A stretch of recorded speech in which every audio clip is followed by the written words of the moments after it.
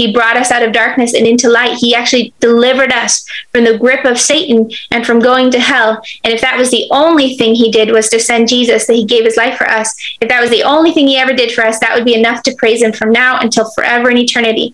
So we have every reason to praise God, and we should be doing it continually. It's what we were created to do, to offer that spiritual sacrifice unto God. I want to be where God looks down on me and he sees just incense of praise just continually rising. And if bad things happen, I'm just thanking God. And if this bad things happen, I'm just thanking God. And I pray that we can all be like that. I want to be like that more and more. This is our future destiny, is to worship God. This is our current destiny, our current call to worship God. And this is the way that we see heaven opened. We see so many breakthroughs in our life. We see victories. We see prison doors open. We see battles won through this place of praise and worship to God. It's why you were made. It's why you're created. It's why I was created. And when we step into it and fulfill it, then we walk in the fullness of what God has for us. So when you go into your prayer closets, take time to praise God, enter his gates with thanksgiving, and then take time to worship God, love him, adore him. He's holy. Sacrifice your heart to him again, afresh. I belong to you. I am yours, and I want to be with you.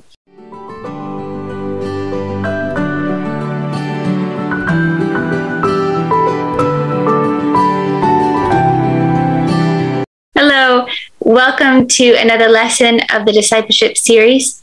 Today we're talking about what it means to be a kingdom of priests, to offer spiritual sacrifices to God, worship, praise, and these kind of things. So let's pray and ask God to bless this time. Lord, thank you so much for what you're doing in each one of our lives, God. I love to see what you're doing. I love to hear the testimonies of how you are moving in your people and changing people and setting people free and encouraging people. Lord, I just praise you for it. I ask for more and more. Lord, for this group of women here and for those listening later online, Lord, I just ask for grace to be poured out upon them, Lord, that they would see your goodness every day, Lord, that they would grow in you, that they would grow up into you in Jesus' name, more and more every day. Lord, I ask, please, God, come speak through me, Dad. I want to give a message that's from your heart, that's not at all from me, but is totally from you, Lord, that would bless your people and encourage your people and grow them up in you, grow us all up in you, Lord. So please come and speak through me, Dad. I ask the Holy Spirit would speak through me and that I would stay out of the way. In Jesus' name, I praise you for what you're going to do. Help everything to be clear, Lord, and to make sense and to encourage the people, Lord. Help us all to be worshipers, Lord, people that rise up into the calling that we have to be priests to our God. In Jesus' name, amen. Praise God. So today's message, like I said, is about being priests, part of this royal priesthood. So go to Isaiah chapter 43. We're going to have a lot of verses today. So go to Isaiah chapter 43, verses 7. It says this, and this is God talking. Everyone who is called by my name, that means you, me, says everyone who is called by my name, whom I have created for my glory, I have formed him. Yes, I have made him. So why were we created? We were created for God's glory. That's a really important thing to know, your identity, that you were created for this purpose, for his glory. So how? So then go to verse 21. It says this in the same chapter. This people I have formed for myself. They shall declare my praise. So we're created for God's glory and we're created to praise God. This is what we're created for. We're created to glorify and praise God with our lives. And when we know this, then everything should change, that our whole life is not about God coming and blessing us and encouraging us and uplifting us and giving us the right job and all these things. It's totally not the point of being in Christ. The point is for his glory, for his praise, for his name's sake. And we have to shift that, because especially the American gospel has lost the essence, or the modern Christianity, not just in America, but across the world, so much of it has lost the essence of what it means to be his child. What's the purpose of it? It's not so that God comes and helps us. It's so that we enter into this glorious plan that we were created for before the foundation of the world. He had this plan in mind for us to come to him and glorify him and be praise, a continual praise unto the Lord, that this is our future, this is our destiny, and this is our call of our entire life, is to glorify God and to praise God. So I'll read those two verses again. It was verse 7. Everyone who is called by my name, and this is God talking, everyone who is called by my name, whom I have created for my glory, I have formed him. Yes, I have made him. So we're created for his glory.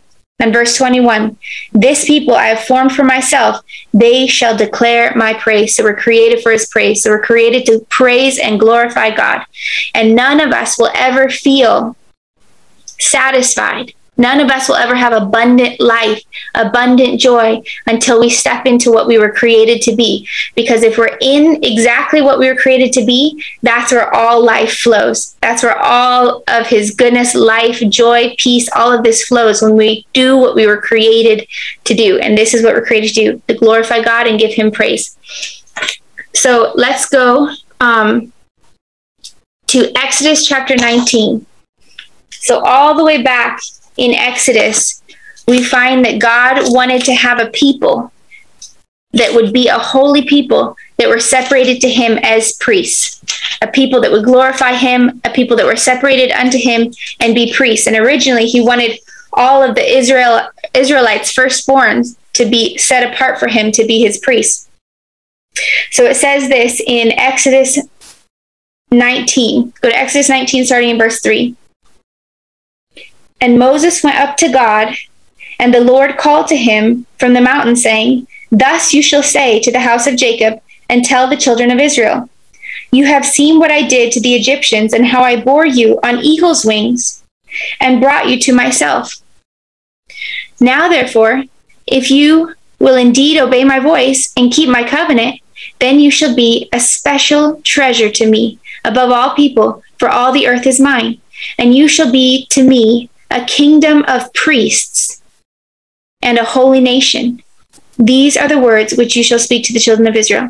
So God wants us. He brought us up on eagle's wings. He brought the Israelites, but he brought us as well up on eagle's wings. He brought us to himself so that we could be a kingdom of priests. That's what he did for Israel, right? That's what he did for us. And we're going to see that later. Unfortunately, because the people sinned, that God actually shifted. He didn't make it so the firstborn of all the Israelites were the kingdom of priests. Instead, it was the Levites who became the kingdom of priests. Okay, so what was the role of the priests? The roles of the priests, if you remember, is to offer sacrifices to God. So they were to minister to God and minister to the people on behalf of God, basically, or intercede for the people. So they were to minister to God and minister to people. That's what a priest's role is. They made sacrifices. Remember that they killed the animals. They made the sacrifices unto God. They would they'd have the incense flowing up to God. They have all this ministry unto God. And they would intercede for the people. And then something very beautiful. If you go to 2 Chronicles chapter 5, this was the job of the priests. 2 Chronicles.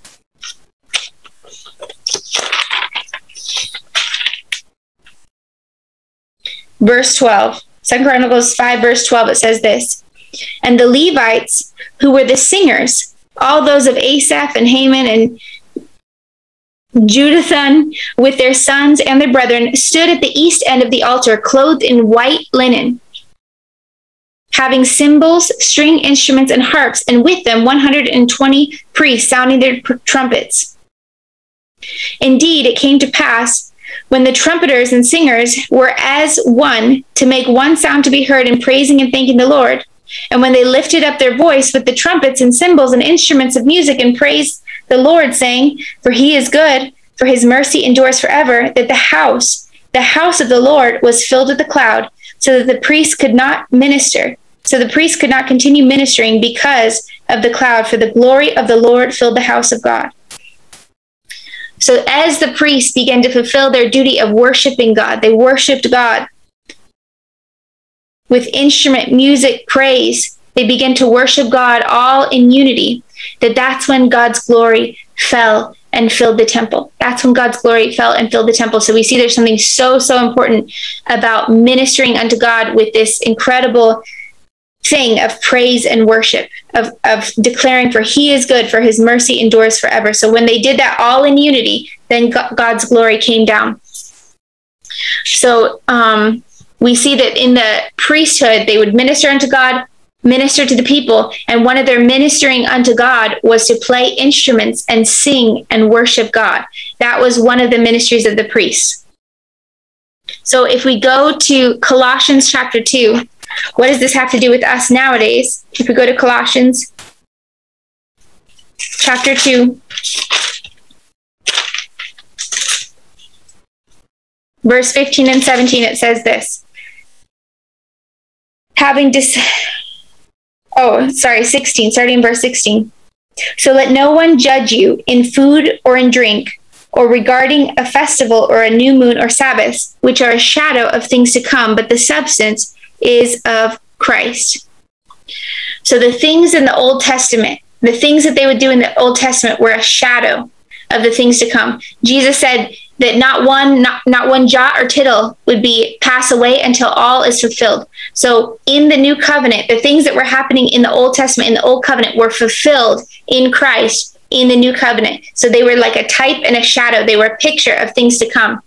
So the Old Testament priests, that wasn't done away with. It wasn't passed away with. Now it is fulfilled in us, his people, because now the Bible says that we now take on that role of the priest. Just like the Levites, we now have the role of being a priest unto God. And it's a very holy role. Before I read that part, I just want to read how the priests had to be a holy people. If you go to Leviticus chapter 21,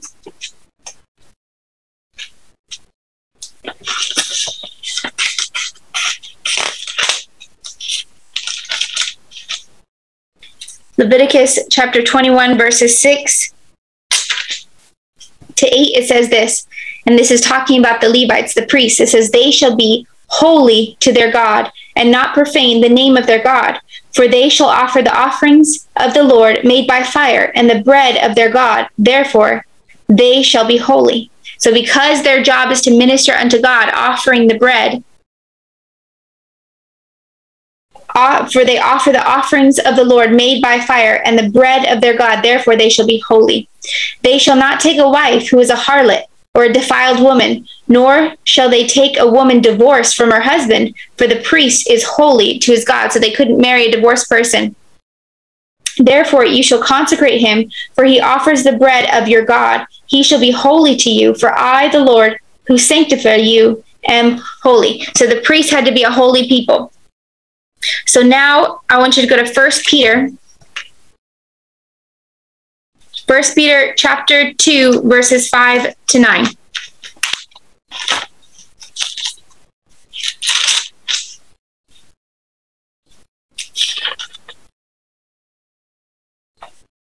Actually, we'll start in verse 4. It says this: coming to him as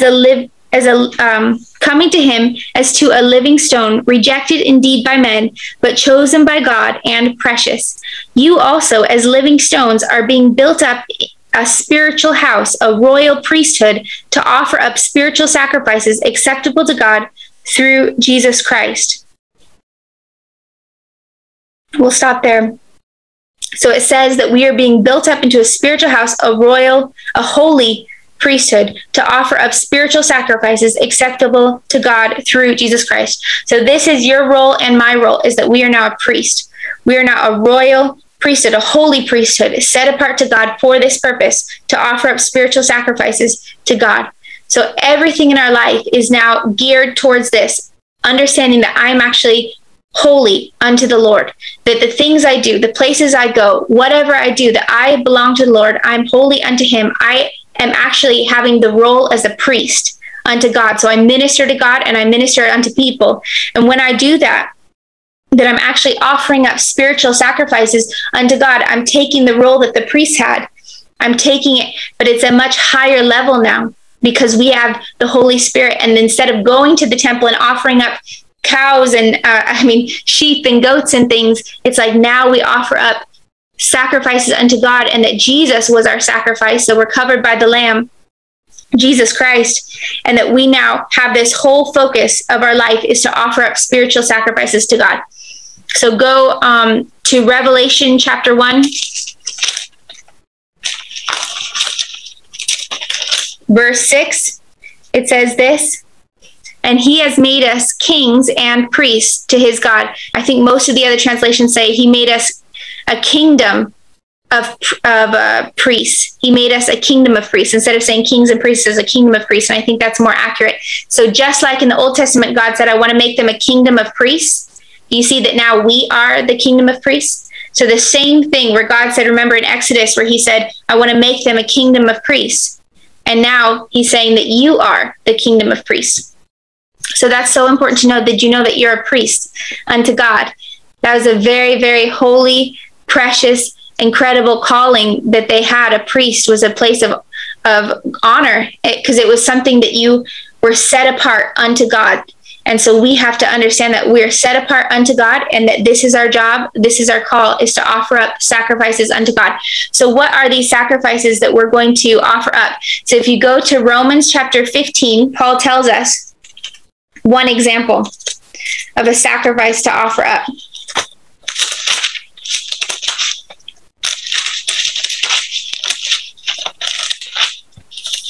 Romans chapter 15, verse 16, it says this. I'll start with verse 15. Nevertheless, brethren, I have written more boldly to you on some points, as reminding you, because of the grace given to me by God, that I might be a minister of Jesus Christ to the Gentiles, ministering the gospel of God, that the offering of the Gentiles might be acceptable, sanctified by the Holy Spirit. So the other translation also makes it more clear that he was offering a sacrifice. It was a sacrifice unto God. When he went and preached to the Gentiles, that was actually like offering a sacrifice. It was like a spiritual sacrifice unto God. So when we go out and preach the gospel, that is a type of sacrifice, a type of offering unto God when we go and preach the gospel and tell others. So go to Romans chapter 12, verse 1. It says this: I beseech you, therefore, brethren, by the mercies of God, that you present your bodies a living sacrifice, holy, acceptable to God, which is your reasonable service. And do not be conformed to this world, but be transformed by the renewing of your mind, that you may prove what is that good and acceptable and perfect will of God. So you see that us being a priest, what is the sacrifice that we're supposed to offer? It's supposed to be our bodies, a living sacrifice that is holy and acceptable unto God. So when the priest would offer to the Lord, it had to be a offering without blemish. It couldn't be an offering with blemish. And that's a picture of Jesus, of course. But it's this understanding that the sacrifices that we offer up to God, we have to do it with a pure and holy heart, with right motives. This is a reasonable act of service. So as a priest, I'm offering sacrifices unto God, and I don't do it with imperfect motives. I don't praise God just to get it off the list. I don't go and pray just to get it off the list, just to, tick it off the box. It's like, no, that's an imperfect sacrifice. I do it because of giving glory to God, wanting to do what he created me to do, wanting to love him, wanting to bless him, wanting to love others and bless others. So the things that we do, this is another reason why it can't be from a legalistic heart, because that's an imperfect sacrifice being offered up to God. We have to do it with a pure, holy heart, a heart that loves God. This is our service to God, offering ourselves. You present your bodies a living sacrifice, holy, acceptable to God, which is your reasonable service. And it says this: don't be conformed to this world, be transformed by the renewing of your mind, right? So part of our sacrifice unto the Lord, part of being this holy priesthood, is being separated from the things of the world, pure, holy, set apart before God. Okay, let's go to Hebrews chapter 13. It says this in verse 15. Therefore, by him, let us continually offer the sacrifice of praise to God. That is the fruit of our lips, giving thanks to his name. But do not forget to do good and to share with such sacrifices, for with such sacrifices, God is well pleased.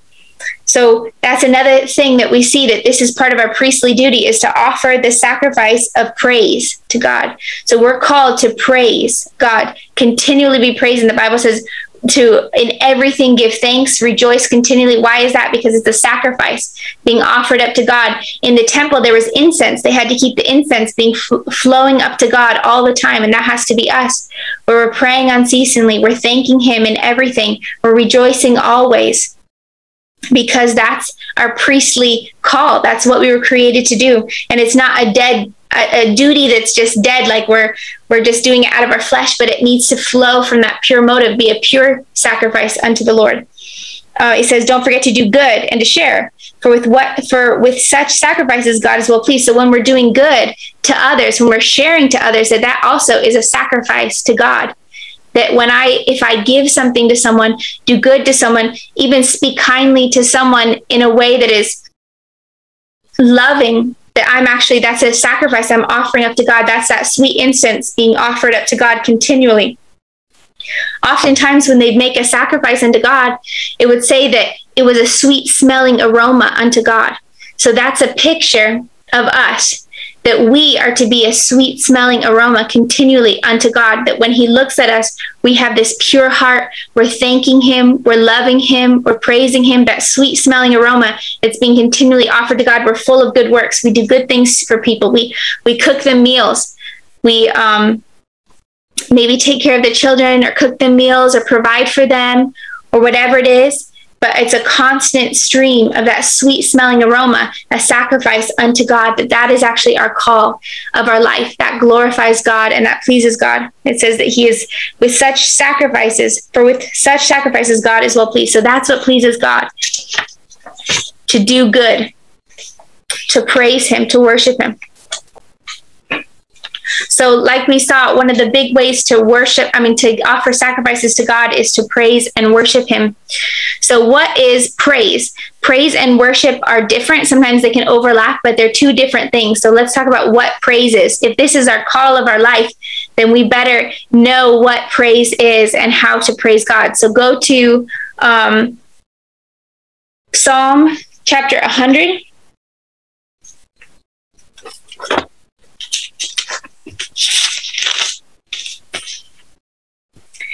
Starting in verse 1, we'll just read the whole thing. Make a joyful shout to the Lord, all you lands. Serve the Lord with gladness. Come before his presence with singing. Know that the Lord, he is God. It is he who has made us, and not we ourselves. We are his people and the sheep of his pasture. Enter into his gates with thanksgiving and into his courts with praise. Be thankful to him and bless his name.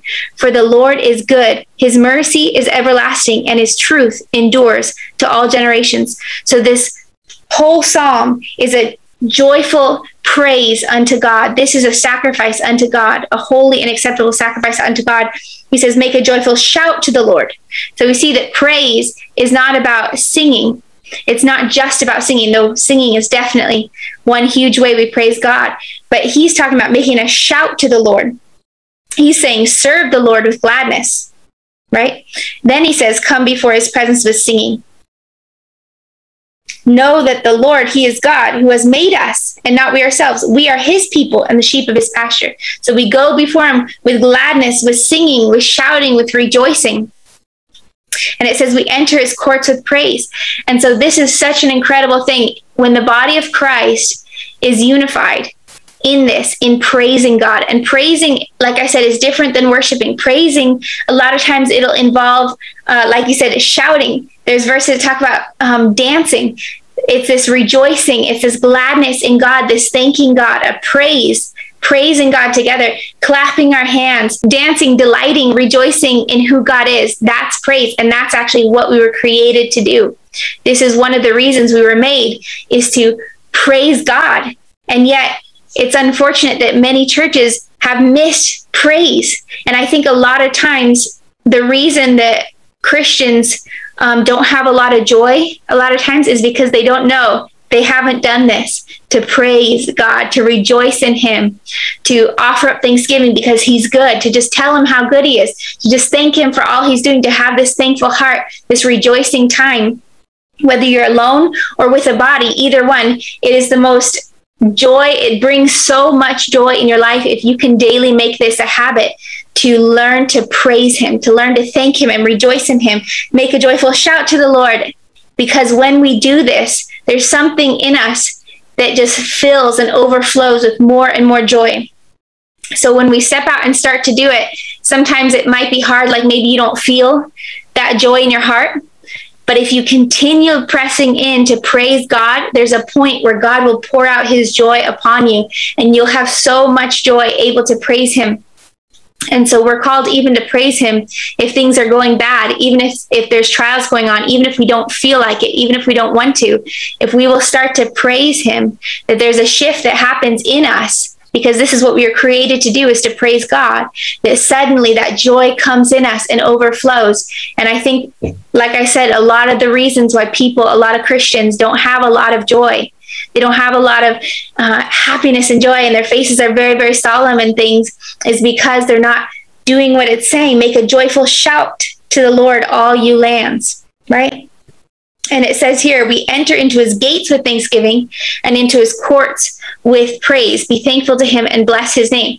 So for your prayer times, an amazing way to start prayer time, and again, we be led by the Holy Spirit. It's not a legalistic set that we have to do every day, but one amazing way to start your prayer times is to start with thanksgiving, entering his courts with praise. So coming in and entering it with just thanksgiving and praise and being thankful to him, to bless his name. So entering it with praise. So when you start your prayer time, when you start your time with the Lord, whether it's a gathering of believers or whatever it is, when we start with praise, there's something very, very powerful. It says, come before his presence with singing. So we come before him with praise, whether it's shouting, rejoicing, dancing, singing, instruments, all these things, even if there's no instruments, just to praise him and be thankful to him, that there's something very, very powerful in that, because that's what we were created to do.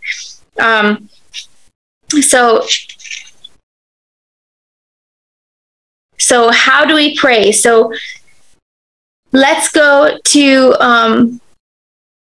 1 Chronicles 16:31 to 33.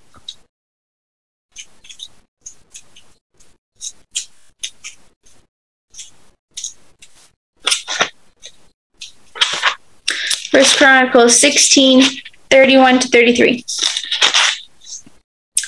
It says this: let the heavens rejoice, and let the earth be glad, and let them say among the nations, the Lord reigns. Let the sea roar, all its fullness. Let the field rejoice, and all that is in it. Then the trees of the wood shall rejoice before the Lord, for he is coming to judge the earth. So even nature, all of nature is praising God, rejoicing in God. Let the heavens rejoice, right? The sea, it talks about the field, the sea, the trees. Coming before the Lord with praise, rejoicing, thankfulness. So when we come in and fulfill our call, see, all of nature is made to glorify God, right? So it's fulfilling its call if it's glorifying God. We have to fulfill our call, which is also to glorify God. So we just join in with all of nature to join into the call of our life, which is to praise God. So we have to learn to begin to praise God, and it's a habit. It's a habit that you make. Let's go to Psalm 138.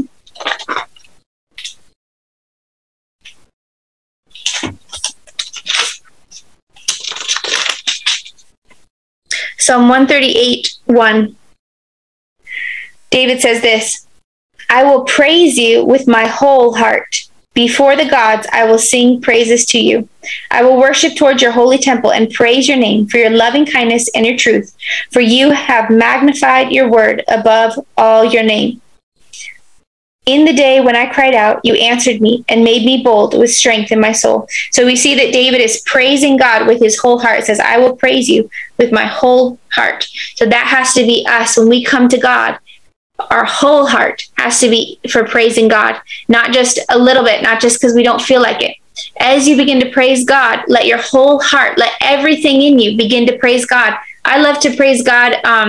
Sometimes I love to dance and twirl while I'm praising God. And sometimes it's such an incredible, spiritual, powerful experience where I feel like the joy, it's almost like that oil of gladness gets poured over my head.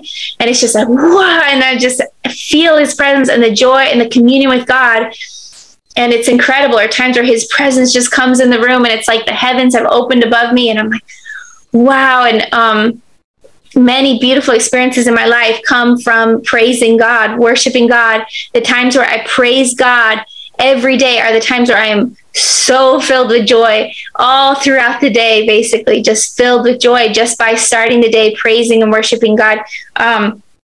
It's a thing that we were created to do, and it'll bring you so much joy. But more importantly, it'll bless God. It'll truly bless God that his daughters are saying, his sons and daughters are saying, I'm going to praise God. I'm going to do this because he's good, because he's worthy.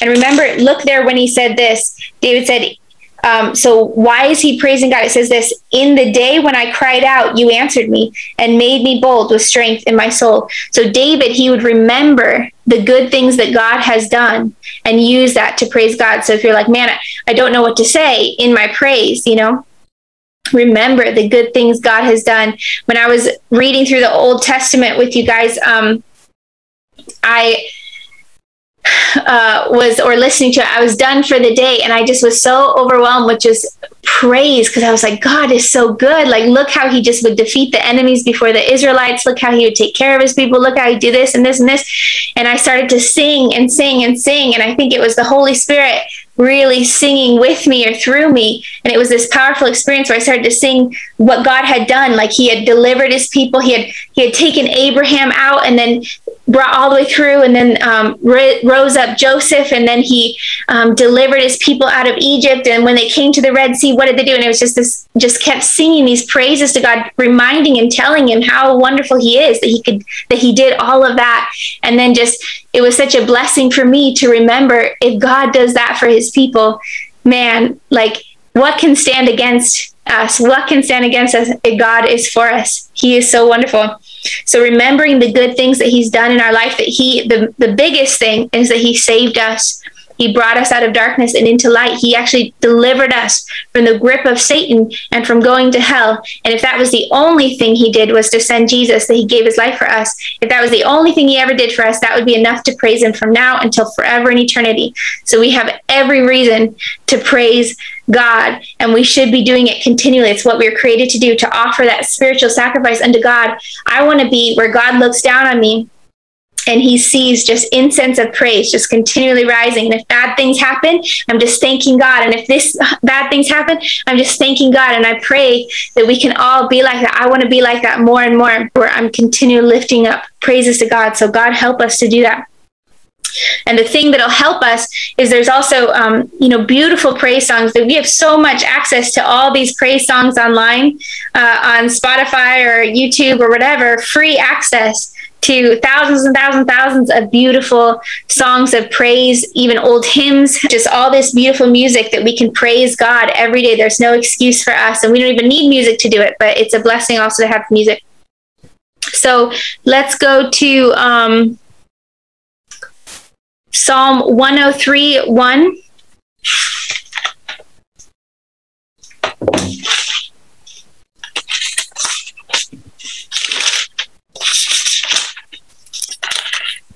This is all still just talking about praise. It says, bless the Lord, O my soul, and all that is within me, bless his holy name. Bless the Lord, O my soul, and forget not all his benefits, who forgives all your iniquities, who heals all your diseases, who redeems your life from destruction, who crowns you with loving kindness and tender mercies, who satisfies your mouth with good things, so that your youth is renewed like the eagles. And it just goes on and on, like talking about how good God is. But he says that in the first line, bless the Lord, O my soul, and all that is within me, bless his holy name. So when we're going to praise God, we need to praise God with all that's within us, not being distracted. Sometimes the mind wants to wander or do all these things, but focus on bringing all that's within you into this place of oneness to bless his name. It says, all that is within me, bless his holy name, to come to a place of choosing to have no distraction, just to focus and continue to bless God. For some people, it's a struggle at the beginning, right?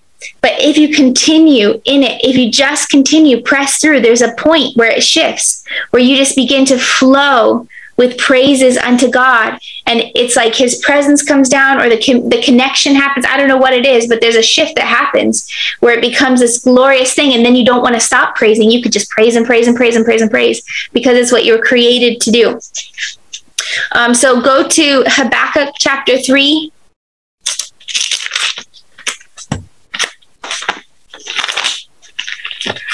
Goes Micah, Nahum, Habakkuk. Habakkuk chapter 3, verse 17 and 18. So this is so important. Even when the bad things happen in life, even if bad things happen in life, we still should praise the Lord. It says this in verse 17 and 18. Though the fig tree may not blossom, nor fruit be on the vines, though the labor of the olive may fail, and the fields yield no food, though the flock may be cut off from the fold, and there be no herd in the stalls, yet I will rejoice in the Lord. I will joy in the God of my salvation. The Lord is my strength. He will make my feet like deer's feet, and he will make me walk on my high on my high hill to the chief musician with my string instruments. So even if this person is talking about having no food, that's like a death sentence. So even if you have nothing left, no food at all, he says, yet I will rejoice in the Lord. I will joy in the God of my salvation.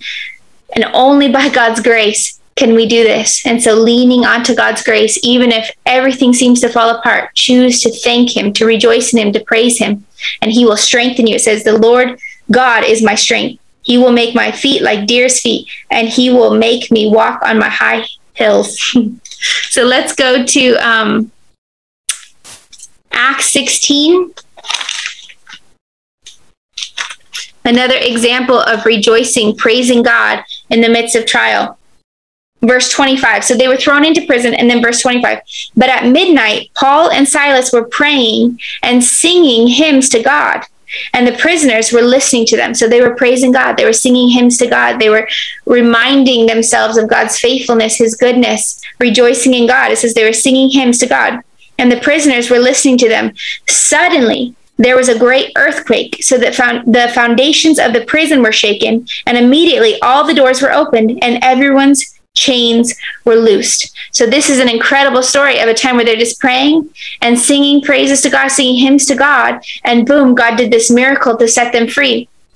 But this is a prophetic symbol to show us the power of praise and worshiping God, being at peace in the midst of trials, that this is where breakthrough comes. This is where the prison doors were open, that even if their body was chained, their spirit was free. They were rejoicing in God, right? So no matter what happens in our life, even if we're imprisoned. I remember when I was in college, I remember reading a book.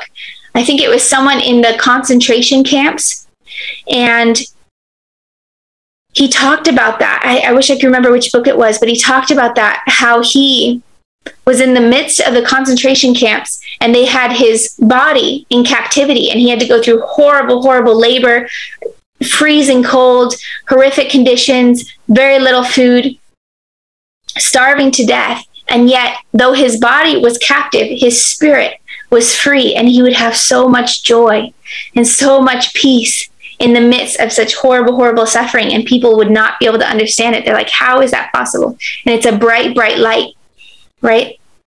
So through praise, through worship, through thanking God, we can be in a place, and through faith, we can be in a place that no matter what happens to our body, our physical body, maybe it's chained up, but our spirit is never chained. We can still rejoice to God and thank him and have joy and peace in every single trial. Praise God. So that's what opens prison doors. Go to 2 Chronicles chapter 20.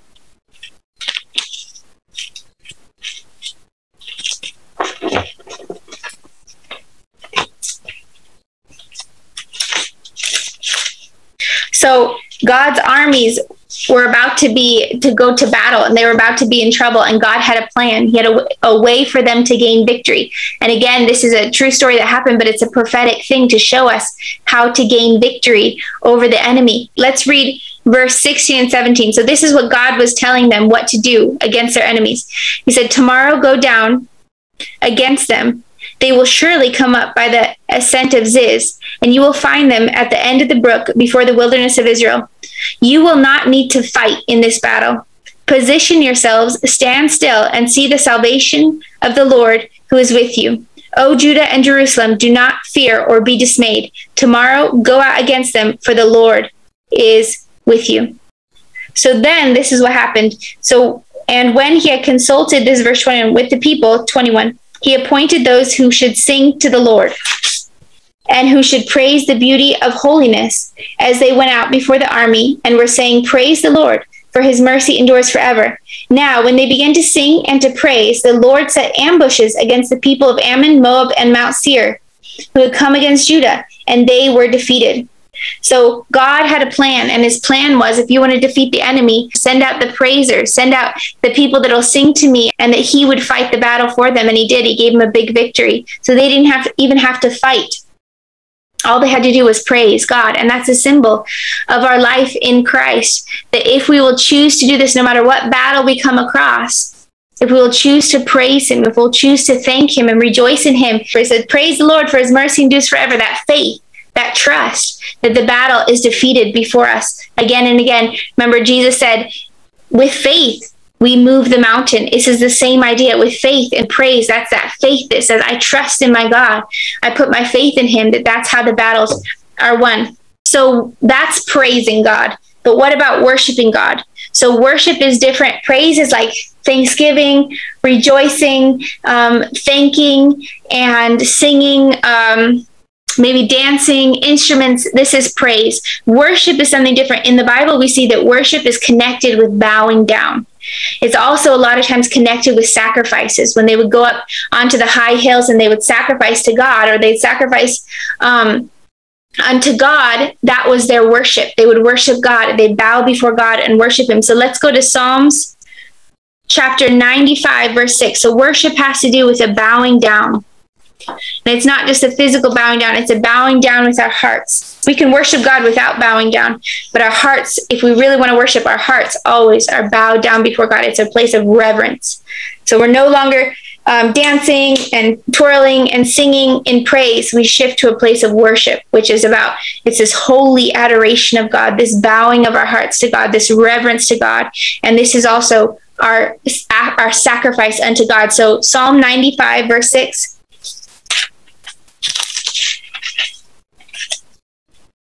Oh, come, let us worship and bow down. Let us kneel before the Lord our Maker, for he is our God, and we are the people of his pasture and the sheep of his hand. So he says, let's worship and bow down and kneel before the Lord our God, our Maker. So worship is something where we go into this place of bowing down. Some people might lay down. It doesn't have to be physical bowing down. You can still worship even with your standing with your hands lifted high. But this bowing down of your heart to say, you are holy, you are reverent, you are mighty to be praised. So it's the other one is thanking God, rejoicing, singing. This one is reverence, still before God, bowing before God.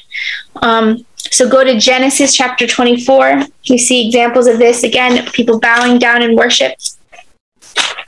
Both of them, we can praise his holiness and we can worship his holiness. And they overlap, but there's a distinction there. So Genesis chapter 24.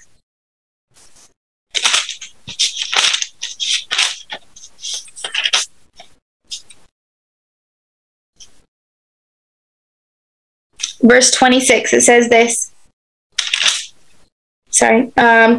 Then the man bowed down his head and worshiped the Lord. So again, we see that it's the bowing down of our heads. Verse 48, it says, and I bowed my head and worshiped the Lord and blessed the Lord God of my master Abraham, who has led me in the way of truth to take the daughter of my master's brother for his son. So all through the Old Testament, you see those examples, but bowing yourself before the Lord, bowing your heart before the Lord. So worship also has this element on it. If you go to Psalm 99, verse 9.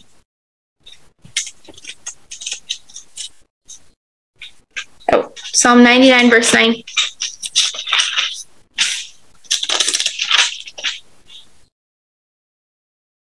Exalt the Lord our God and worship at his holy hill, for the Lord our God is holy. So it's about exalting him, worshiping him because he's holy. And it says to worship at his holy hill. So in this, we find something very important about worship. So worship is done on his holy hill. What does that mean? So if you go to Psalm chapter 24,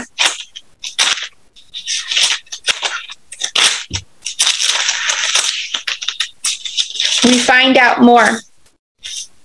Starting in verse 3, who may ascend into the hill of the Lord? So now it's talking about this place where we're supposed to worship God, worship on his holy hill. Now it's going to tell us who is allowed even there. Who are the people who can actually worship? Who can go onto that holy hill, right? It says this, who may ascend into the hill of the Lord, and who may stand in his holy place? He who has clean hands and a pure heart, who has not lifted up his soul to an idol, nor sworn deceitfully, he shall receive blessing from the Lord and righteousness from the God of his salvation. This is Jacob, the generation of those who seek him, who seek your face. So that place of worship where we're supposed to go onto that holy hill, entering into this place, we cannot do it without clean hands and a pure heart. See, the Bible says that God is looking for those who will worship him in spirit and truth. God is looking for those who will go to that place, the holy hill, that place where he is, this holy place, and truly worship him. But we can't do it without clean hands and a pure heart. We have not lifted our soul up to an idol, right? So this is so important to know. Many people go into worship God and they say they're worshiping God like at church and different places. And they've been watching, junk on Netflix and soap operas or all this entertainment stuff that's feeding their flesh, has sin, it's sinful and all this stuff. Or they're arguing with their family right before church in a sinful way and all these things. And then they come and they want to come to this holy hill of God. And they want to worship God, but what they're lifting up to God is not clean hands. It's not clean hands and a pure heart, right? It's hands that have rot. It's flesh that they're rising up to God. And so it's so important to know that when we go to worship God, we need to have clean hands and a pure heart. Our whole life is to be worshiped. So since this is our whole ministry, is to be a priest before God, we have to understand that we have to separate ourselves from those things of the world, the things that would tarnish our hands and make our hearts compromised, right? So to push away from all those things so that we can become those people that worship God, that go ascend to his holy hill, to worship the Lord, to offer spiritual sacrifices. Go to Psalm 96, verse 7.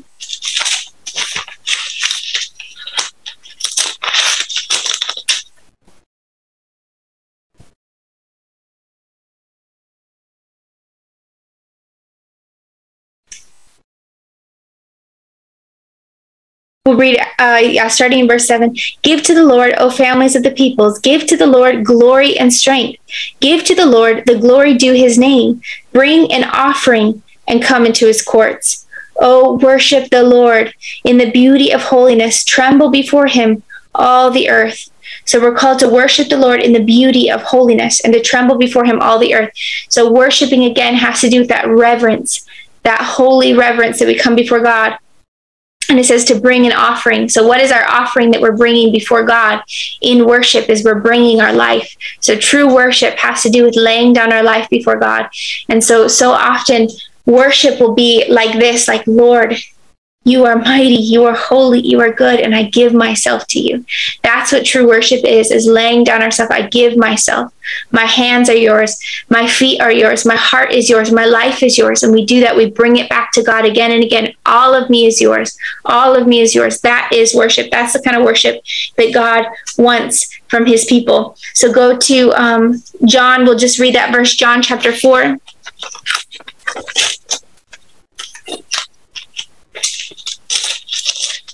John chapter 4, verse 23.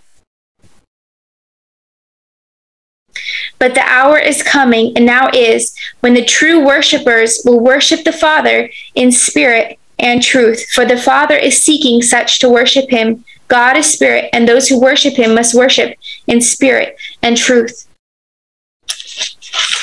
So when we come to worship God, we're in Christ, right? Because those were born of God, those that are listening that are born of God, we're in Christ already. But we have to come in that place of spirit and truth with all of us in us, everything in us, with this pure heart, clean hands, to lay ourselves down before God and to say, I worship you with everything in me. All of me belongs to you, Lord. And we do that every day. This is our reasonable act of worship. This is our sacrifice before the Lord. The Bible says he's looking for those who will worship him that way, in spirit and in truth, not with pretense, not with their own agenda, but with pure, humble hearts in spirit and in truth, like children. So this is what you were created for. This is what I'm created for. And God is actively looking across the earth for people who will worship him in this way. So Psalm 51, let's go to Psalm 51. This is how we need to worship the Lord again. Psalm 51.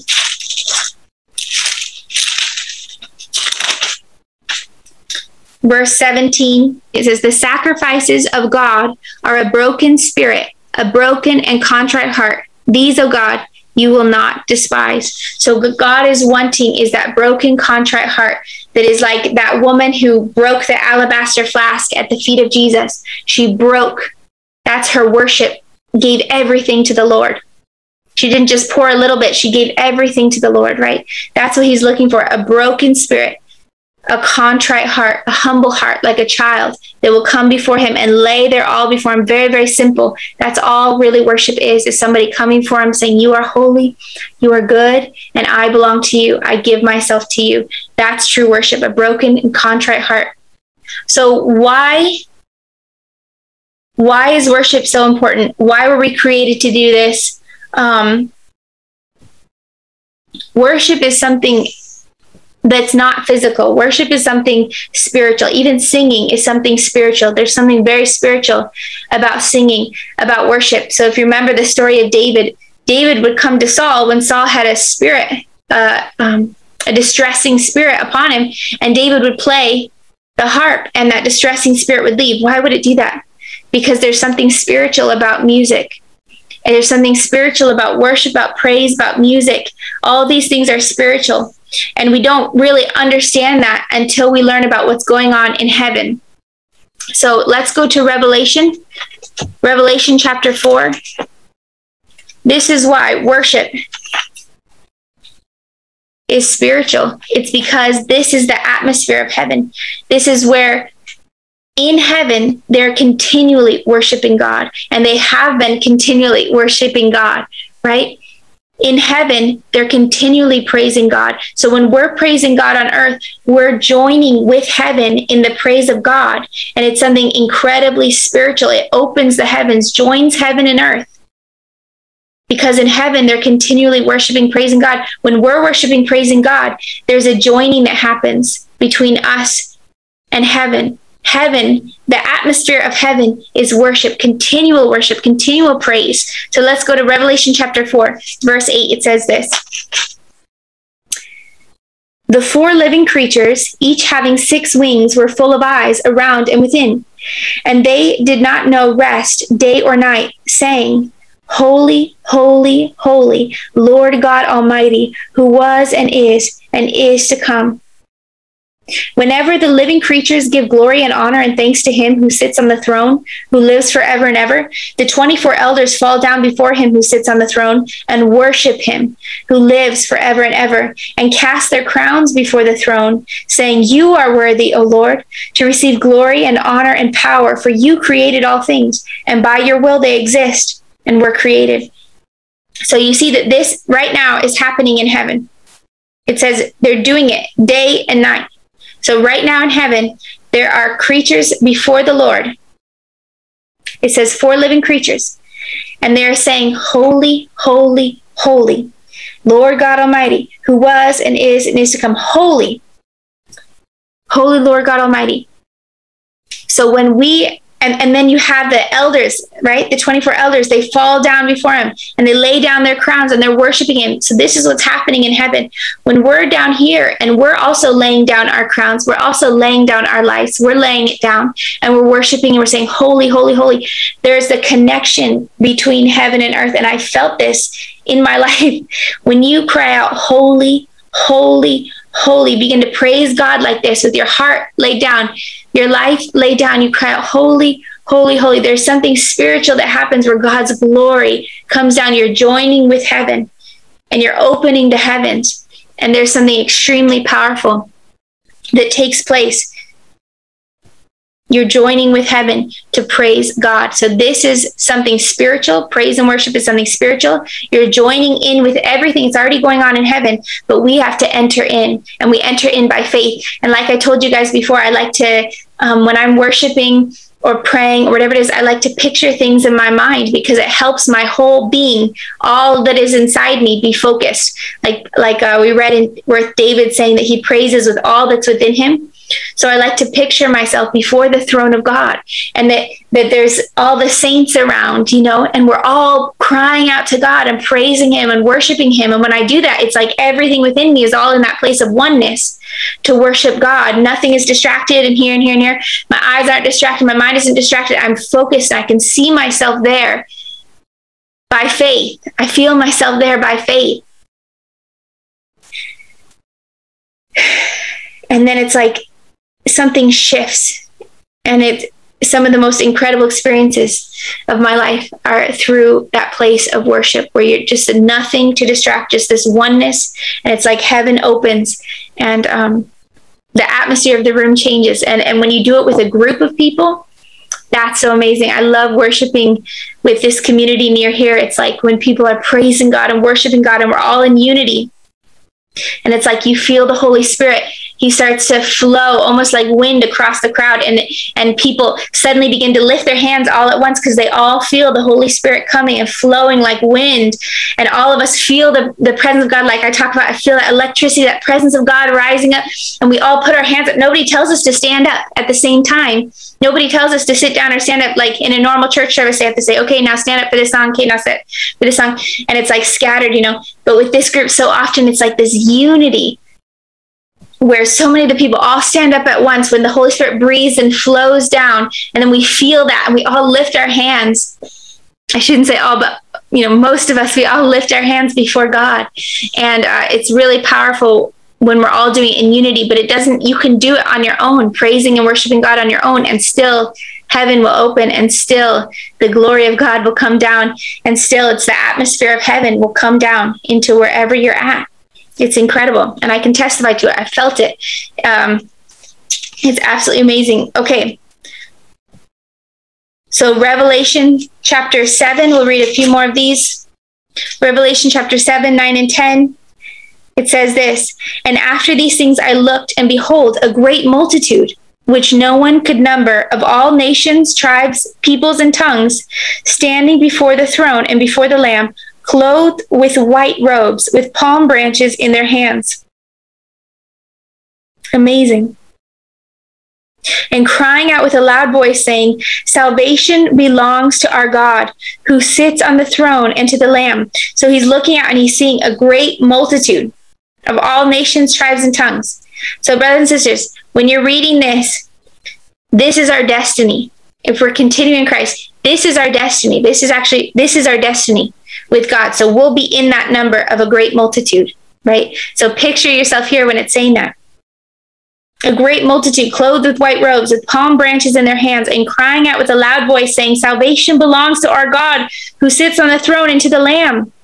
All the angels stood around the throne, and the elders and the four living creatures, and fell on their faces before the throne and worshiped God, saying, "Amen. Blessing and glory and wisdom, thanksgiving and honor and power and might be to our God forever and ever. Amen." Then one of the elders answered, saying to me, "Who are these arrayed in white robes, and where did they come from?" And I said to him, "Sir, you know." So he said to me, "These are the ones who come out of the great tribulation and washed their robes and made them white in the blood of the Lamb. Therefore, they are before the throne of God and serve him day and night in his temple." See, that priests, this is our destiny, to be the priests of God, right? To serve him. "And he who sits on the throne will dwell among them. They shall neither hunger any more nor thirst any more. The sun shall not strike them, nor any heat. For the Lamb who is in the midst of the throne will shepherd them and lead them to living fountains of water, and God will wipe away every tear from their eyes." So the multitudes in heaven singing with their palm branches and clothed in white and singing unto God, that is our destiny. And that's happening now, is the group of believers in heaven that are praising and singing unto God. And so we're joining with the saints. We're joining with the angels, everybody praising. We're joining with the elders. We're joining with the four living creatures. That's our destiny. That's our call, is to join with him even now on earth as it is in heaven, the Bible says, right? The kingdom of heaven is here. It's at hand. It's among us, right? So this is what we want to have on the earth, is to have this communion between heaven and earth through praise and through worship. And I would love to see, I believe it's coming, the day when God's people will worship him in spirit and truth. They'll be holy people. They'll be set apart. They'll be filled with the Holy Ghost, and they'll worship him this way in full surrender, and we'll feel heaven open, and we'll see these incredible things. Revelation chapter 15. Verse 3 through 4, it says this. They sang, starting in verse 1.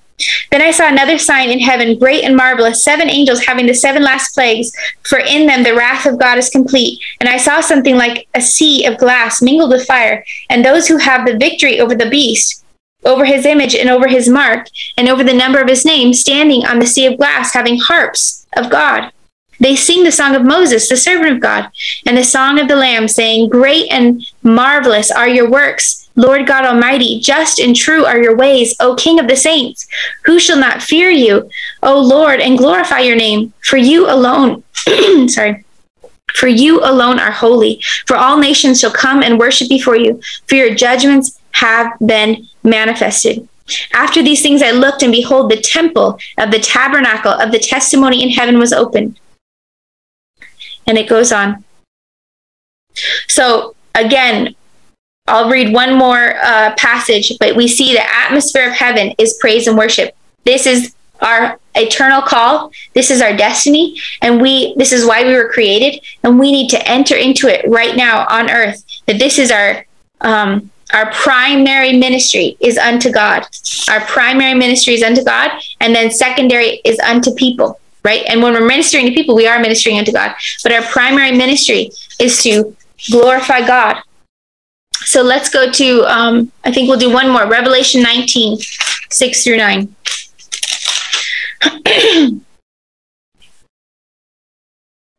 And I heard, as it were, the voice of a great multitude, as the sound of many waters, and as the sound of mighty thundering, saying, Alleluia!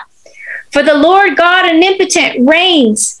Let us be glad and rejoice and give him glory.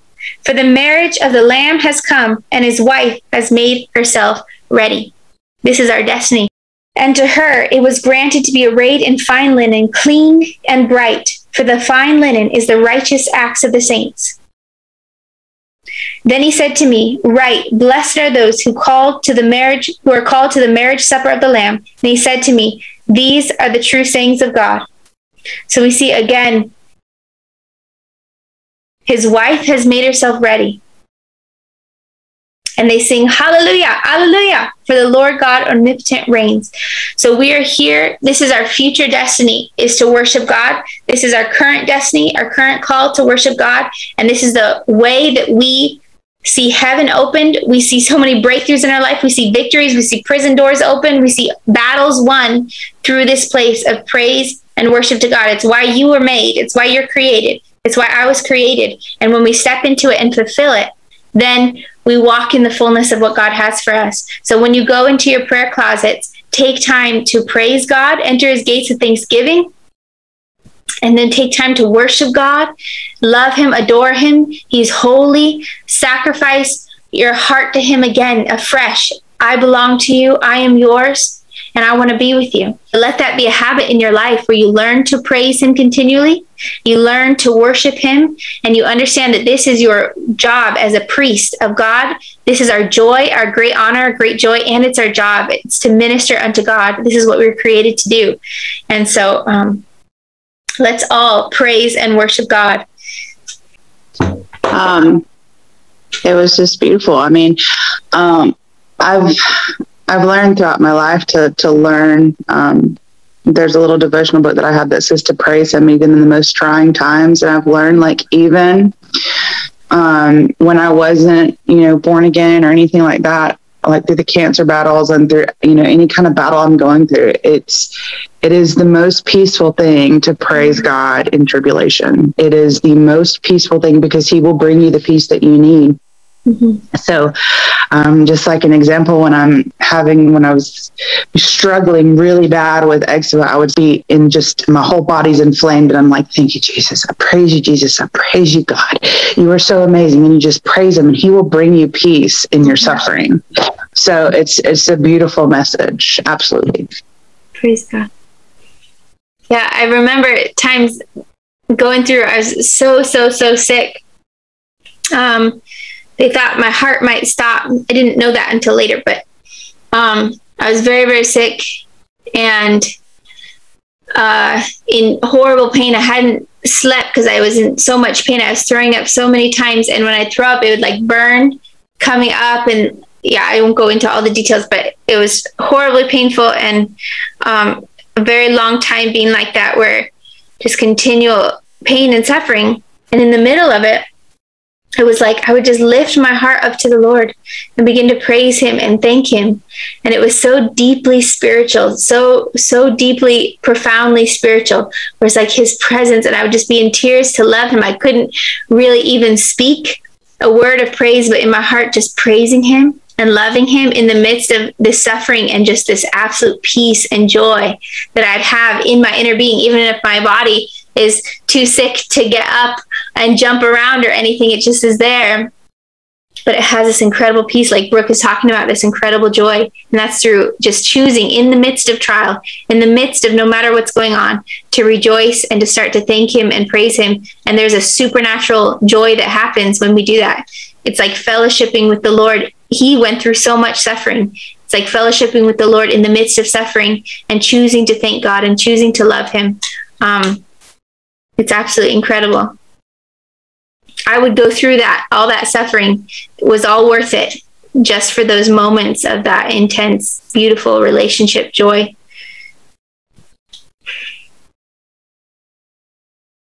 What did you think, Faustine?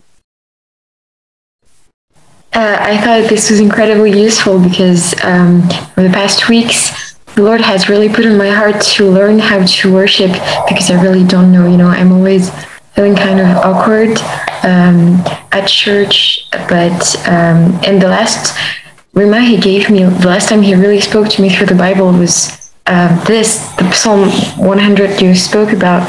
Wow. I was like in my hour of alone time with him, and I was like, yeah, God, I really want to be your sheep and everything. And then I thought he put in my spirit, yeah, you have to worship me. And then I was like, God, I don't know how to worship. And then I thought, I have a Bible and there are worship stuff there. So I opened it, and bam, Psalm 100. And it was Psalm of worship written in French. And of course, one of the first words are like, we are the sheep of his flock or something, I don't have the translation. So he's like, oh, thank you for the confirmation. And basically he was telling me to worship him. And I have not really done it. But today, for the first time, I think forever, during my prayer time, I sang to him. Like, I invented songs in my head because my son was sleeping and I could not wake him up. But I was like singing and really with fervency. I mean, it was really intense and I really enjoyed it. And so the message today is really like on time. So thank you. Praise God, sister. So just today you had that time with the Lord of worship, you said? Yeah, when I was singing, in my head. I love it. I love it. God will put a song in our heart. He'll put a song in us and just to start singing it. That's so often what he does. Yeah. Sometimes I have to fight the urge to go and get a recorder because I'm like, oh, I want to remember this song. I want to remember this song that he's putting in my spirit. But then I'm like, no, but then I get out of this place of like the communion. No, like it's this battle. Lord, should I go record it? So I don't forget it. Beautiful, sister. That's wonderful. Yeah, I think it's just a confirmation. That's something that I've been doing a lot lately is praising God with all of my heart. And it kind of reminds me of a verse for like other people. Because I know God brought this verse to my mind years ago. People honor me with their lips, but their heart is far from me. And I feel that it's true. There's a lot of people that, they, even worship leaders and stuff that they honor them with their lips, but their heart is far from them. And I think all the verses that you gave us, it's like, you got to do it with your heart. Anybody could sing a song, but you gotta just worship him with all of your heart and soul. And it really does bring you closer to God. And when you worship him with all your heart, you just feel his fullness so much more. And yeah, good word, confirmation. I like how you put that, sister. When you worship with all your heart, you feel his fullness. That's a good way to put it. I was trying to find the way to say it, like you feel that joy or that way. I love that way you said it. You feel his fullness. That's exactly right. You feel his fullness. That's a good word. Thank you, sister. Yeah. Karen, did you have anything to share? Are you there? Yes, I'm here. Hello. Hi. Okay, so I think this message was like really precious because I just really liked how you talked about us being priests unto God and like our sacrifice, like the sacrifices we offer to God that are pleasing to him, like good works, like being kind, offering up our bodies as a living sacrifice, those kind of things.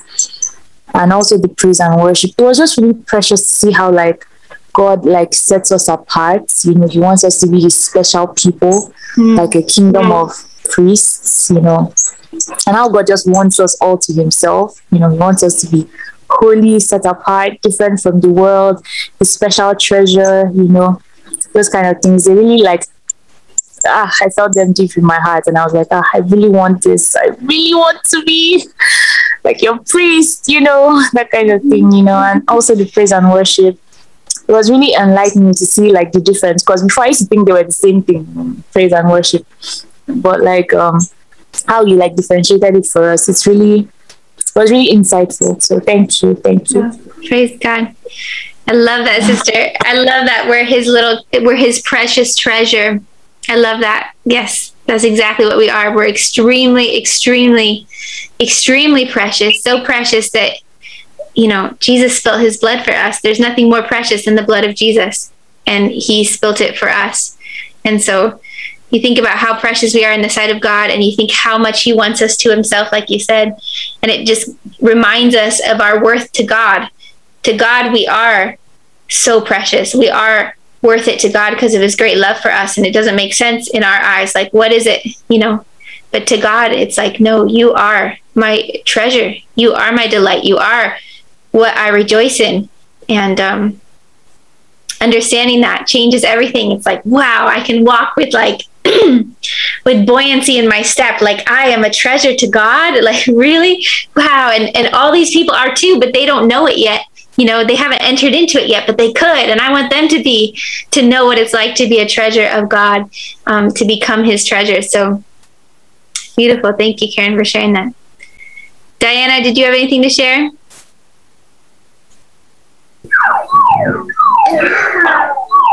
Hi, can you guys? Okay.